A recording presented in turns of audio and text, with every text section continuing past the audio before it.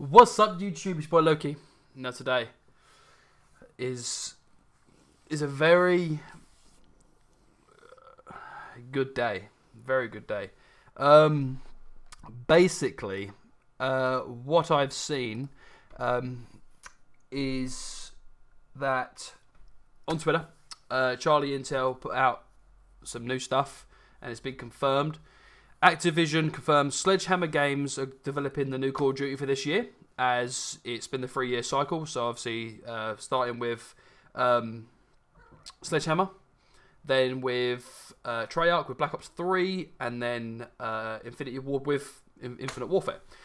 Now, the third one, obviously, not the third one. So the first one was Advanced Warfare, which was the first jetpacking game that we saw.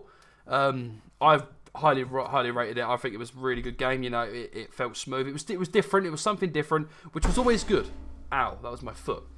So basically, then we went to Black Ops 3. Now, Black Ops 3 was also another good game that I thoroughly enjoyed and I played religiously. You know, it was a very, very good game. Zombies are back, which was obviously, you know, a big thing for zombie players coming all the way through the Black Ops. Then you got IW. Now, IW is getting a really mixed review. Obviously, some people like it, some people don't. It's a very Marmite game. Whether you love it or you hate it, it's really as simple as that.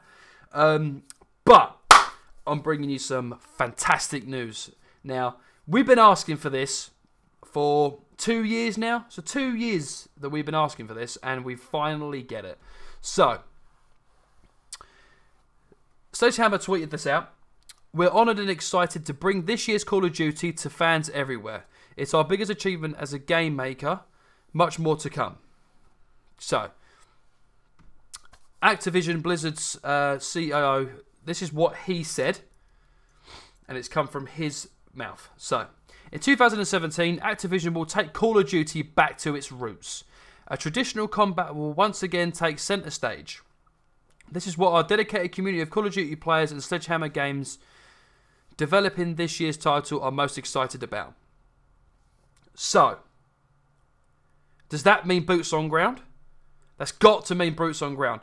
Really, really need to be boots on ground this year. Otherwise, having another jetpacking game will kill the franchise. People will still pay for it because it's Call of Duty. Call of Duty is one of the biggest brands, if not the biggest franchise in the world. They've been really taking over the gaming world for years and years and years.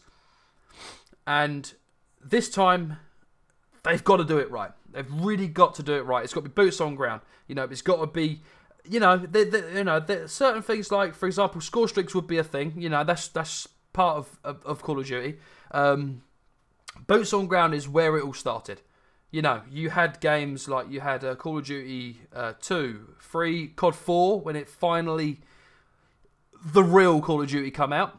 Then you had World at War, which is the World War II Call of Duty, which was a fantastic game.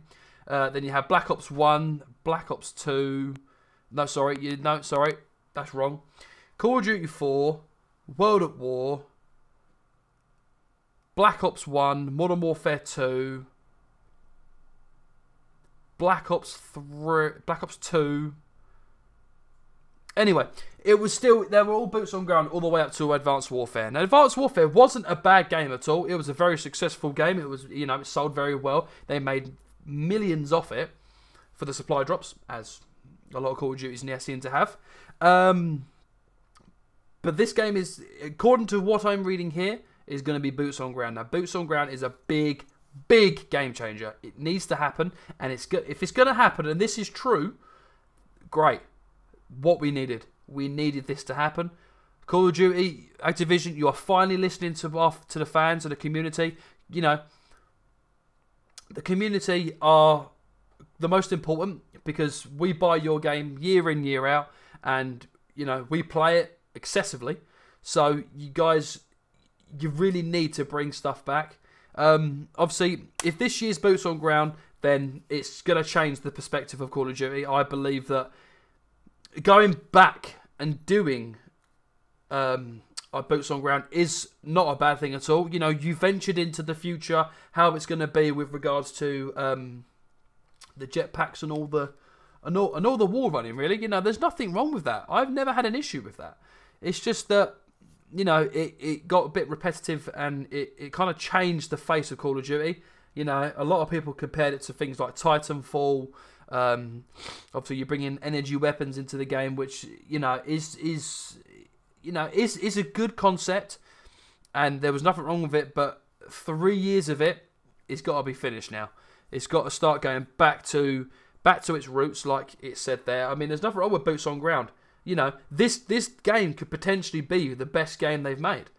You know, my favourite Call of Duty by far is COD 4, Black Ops 2, and NW 2 and 3. So, all of them were boots on ground because the game was quite adaptive. You know, it kind of felt right. It felt nice to play. It was smooth. It was nice and good to, you know, it just felt nice playing a boots on ground because, you know, you're not 20 feet in the air from someone where you're on the floor. You're going to have a disadvantage from the get-go. If someone's 20 feet in the air, you're not going to have a chance.